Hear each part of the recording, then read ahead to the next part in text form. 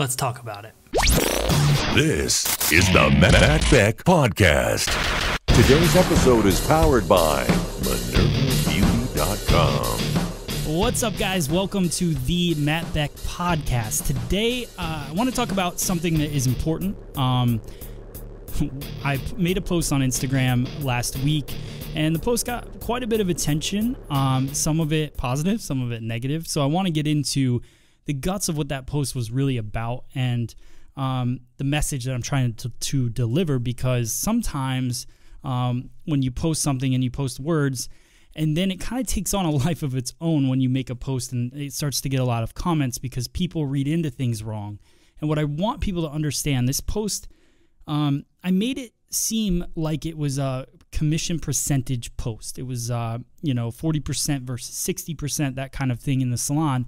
And what I want people to understand is that is not the case whatsoever. What I was saying is that whether you make 40% or 60%, if you're not doing all the other things that make you a successful hairdresser, then it doesn't matter the commission percentage. You're still not going to be financially successful. So, and even, obviously people look at success differently. And so when I say success, I'm saying financial success because we're working in a job. And typically our job, the way that we characterize success would be financially, right?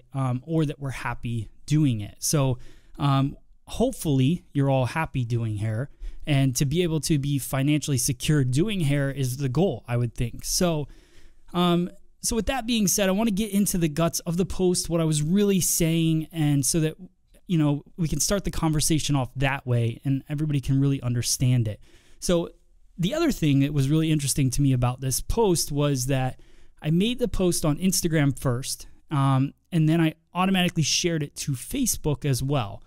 And the reaction on both platforms was unbelievable. So Instagram, which I would say is a majority younger crowd, everybody was pretty positive about the post, understood it, read it, really got it, right?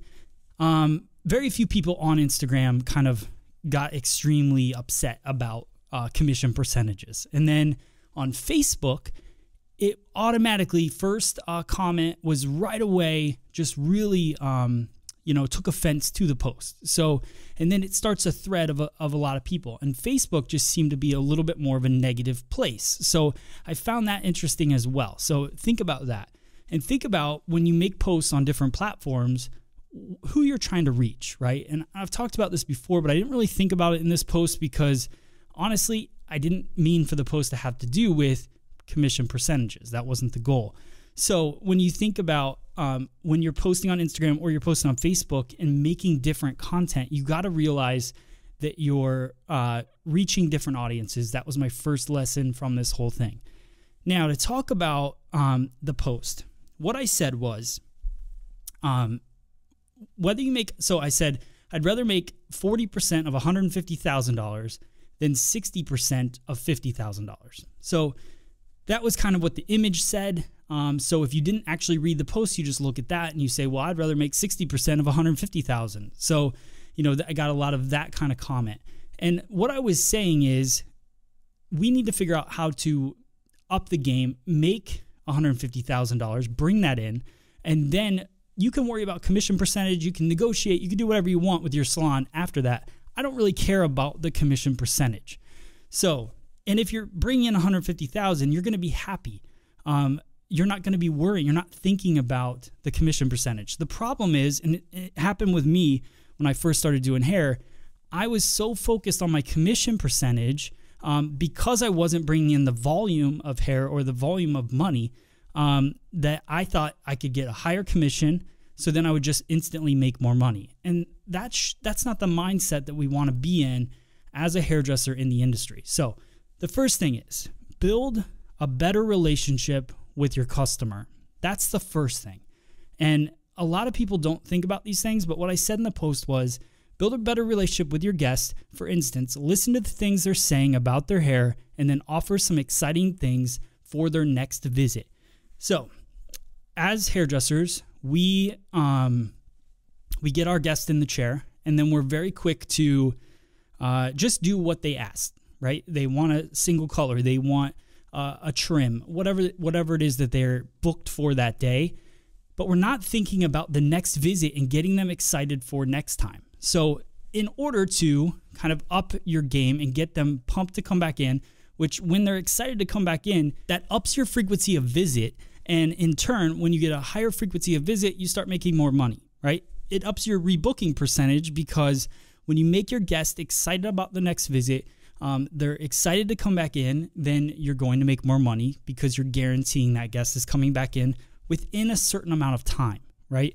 So you can all let your guests walk out the door and not think about, not talk about next time, not get them excited about next time. And you know they're probably going to come back. Let's just assume they are. But you don't know when, right? And frequency of visit is so important because the difference between you letting your guests come back in, let's say you just send them out the door, you don't rebook them, you don't get them excited about next time, and they don't come in for 3 months. So now you've got a guest, instead of them coming in 8 times a year, they're coming in 4 times a year. So you're cutting your pay in half. So you should be more upset, and this is what I was saying in the post, you should be more upset with yourself on that aspect, and that is easier to change than just digging and trying to get a higher percentage on commission. Like, think about it that way. Now, that's the first thing. Your guest relationship, get them to come back in sooner. Get them excited about their hair. Talk to them about things. Listen to what they're saying so that you know the things that they're looking for with their hair, and then you can promote and get them back in. The next one is average ticket. So the average ticket number you should look for in your salon is basically an average of the services that you do. So if you take the total number of service dollars that you bring in for the day and you divide it by the amount of guests that you have for the day, that gives you your average ticket. Now, if you don't know that number, then it's something that you should definitely look up, and definitely, even if you have to do it by hand, because if you don't know what that number is, then you don't know how to grow from it, right? So look at that number, then think about getting your guest excited. So what I said in the post is grow your average ticket by staying educated. Think about how often or how when a new product comes out in the salon, right? We get a new product in the salon and it sells because it's new, it's cool. Everybody is educated on it. They can't wait to use it and try it. So all the clients buy it. So with services, we get bored in the salon because we're never trying anything new. We're not really, even if we see something on the internet, we go back to our guests and we do the same old thing. So if you stay educated, it gets you excited. It gets you wanting to try something new. You learn something new, you want to try it on your guests. You try that new thing on your guests, then all of a sudden you have a higher average ticket because you're automatically selling things without actually selling. You're just excited to do them. And your guest is excited, so now she's going to want to come back in sooner. So it's a win-win for everybody. And the last thing was change your work experience. So I said take pride in the way you prepare for each guest. When you're not with a guest, get a mannequin, try something new. Keep busy. There's nothing less motivating to yourself and the people around you than complacency. Focus on these 3 things and focus on these 3 things. DM me in 3 months and I want to hear the changes in your mindset and your paycheck. So that was the post. So I think when you guys think about that, I wasn't talking about commission percentage. I know it's a big issue in the industry. I personally, as a salon owner, don't believe that anything over 50%. The problem with that is there's not really any money left. And if you want to have a successful business, then you have to have money left. Like, salons should make money. Salon owners should make money. They're taking the risk in keeping the door open. So if you're a person that chooses to work at a salon, then you're choosing to be a part of that, right? And you have to focus on the things that are really affecting what your paycheck is. And those are the 3 things we talked about. Building better relationships with your guests, your average ticket, and also the experience that you're creating at work. So that was my thought. I'd love to hear your thought. If you're following me on Anchor, so the Anchor app, you just download it on iTunes, anything. But if you're listening on that, I'd love to hear a voice message from you about this podcast. If you're on any other platform, iTunes, Spotify, YouTube, whatever it is, you can leave a comment or go to Instagram and send me a DM at Free Salon Education and let me know your thoughts, and hopefully that you maybe listen to this and understand it, right? And whatever your thoughts are on it, I'd love to continue that conversation, because if we don't have the conversation, we can't grow from it. And I would rather get into the battle right now and figure this thing out so that we can all, start working together on growing the industry instead of just fighting for like a percentage, right? Because if I can take you from bringing in, let's say 70,000 in services and make you now bringing in 140,000 in services, then that commission percentage, 5% here, 5% there, doesn't really matter in the big picture, right? So with that being said, I'd love to hear your comments, post them, and thank you so much for watching this podcast, listening to what I'm saying, and I'd love to hear what you have to say about it as well. So thank you guys so much for listening, and I will talk to you guys on the next podcast. And remember, guys, this podcast is brought to you by MinervaBeauty.com. They're my good friends.